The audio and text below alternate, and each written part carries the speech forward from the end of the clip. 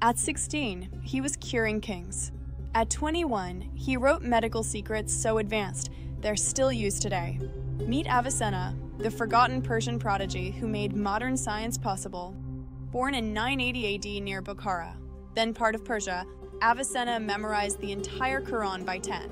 By 16, he'd mastered medicine, physics, and philosophy, even saving the Samarkand king's life and earning unlimited access to the royal library. Did you know he made groundbreaking discoveries over 1,000 years before modern science caught up?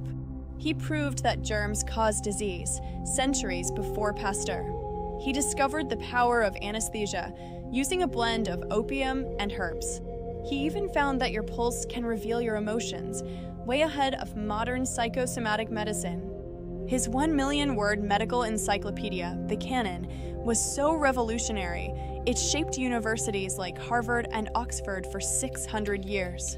It was the definitive medical textbook, bridging ancient Greek knowledge with breakthroughs in anatomy, pharmacology, and disease theory. He made breakthroughs in neuroscience, correctly identifying the limbic system as the brain's emotional control center centuries before modern science confirmed it. He even devised the flying man thought experiment, imagining a person suspended in air to prove consciousness exists independently of our senses, foreshadowing modern psychology.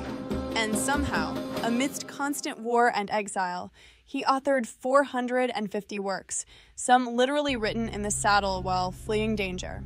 He died at 57, but his legacy thrives. NASA named a crater on Mercury after him. Iran's top medical university bears his name.